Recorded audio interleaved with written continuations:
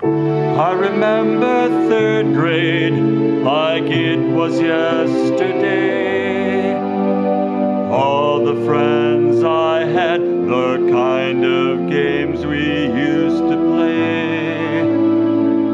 What became of all of them? For some I've not a clue, but of the ones I know, I'll tell you.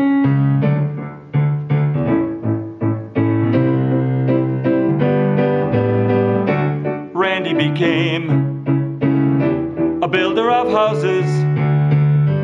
Paula became a mom.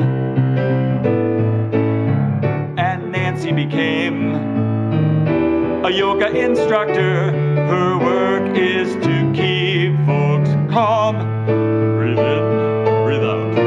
Not surprised Marian became a librarian. Her taste would always vary in the books she liked to read. And who would have guessed when we were third graders that someday we'd be adults?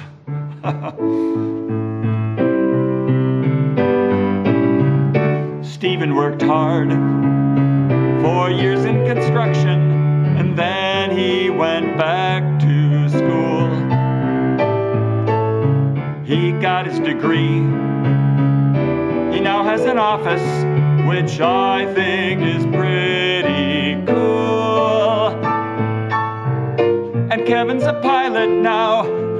When I heard, I just said wow, 'cause I remember how he used to love to fly his kites. And who would have guessed when we were third graders that someday we'd reach such heights?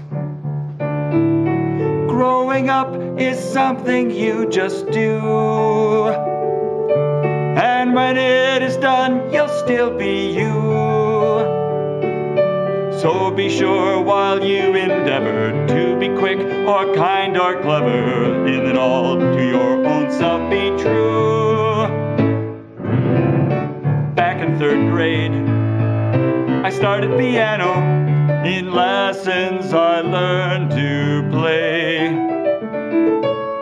And just like I hoped, I'm now a songwriter and do what I do today. So just go on dreaming, keep hoping and scheming. The world is teeming with adults who made it through third grade.